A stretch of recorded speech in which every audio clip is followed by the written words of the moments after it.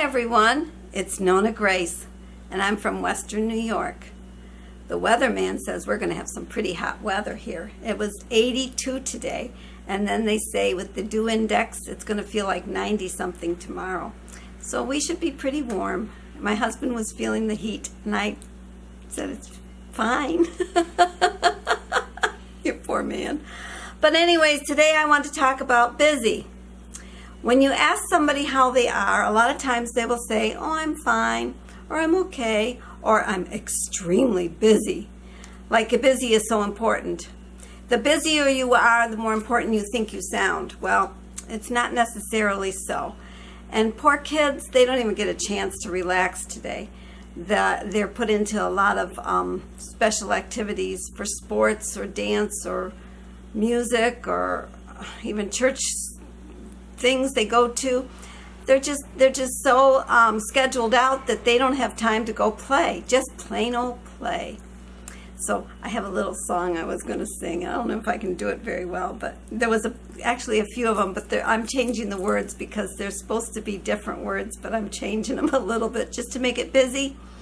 And the first one was, I'm busy. Oh, the clock's going to bong. It's going to do me some chimes. It's like half past. It's only going to do a couple. It's not going to do the bong, bong, bong. Okay.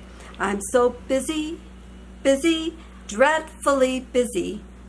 Nobody knows. No, I got the wrong tune. I don't even know how to do it.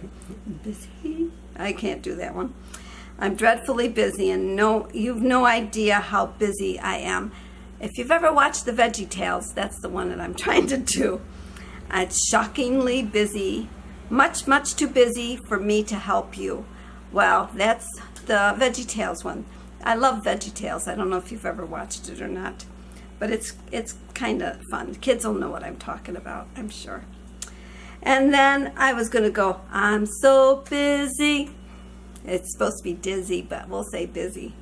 My head is spinning like a whirlpool, it never ends. Yeah, like work never ends. Things are always coming at you, and it's like bombarding you. Then it's busy in the morning, busy in the evening, busy at supper time. It's, what is it supposed to be? It's not those words, I know. Let's see, it's I don't remember. Maybe somebody else knows. I forgot. I've been saying it wrong for so long, so who knows what the words are really supposed to be. But yeah, busy was the thing. And people that are very, very busy, they think they're very, very important. Well, you know, I'm a busy person too, but I'm not busy in the same way that they are busy. I don't have to juggle activities because I don't feel that activity. I would rather go outside and play. And for those of you that were concerned about me riding the bike and getting hurt, I have to tell you, I was riding the bike fine. It was when I stopped to walk the bike, to turn it around, I lost my balance and I fell down. And it's so sad because it's a two-wheel bike, and I said to my husband at that point, I said, see, this is why I need 3 wheels or more wheels, because I can't even handle the bike. I guess I'm more afraid of falling than I used to be. I also did a little exercise today to help your balance. And you know, my balance really isn't bad when I do the exercises that they show, but it's my head that is dizzy. My husband's pointing to his head. Yes, I know, it's my head. I have a dizzy head. Instead of busy, I am dizzy.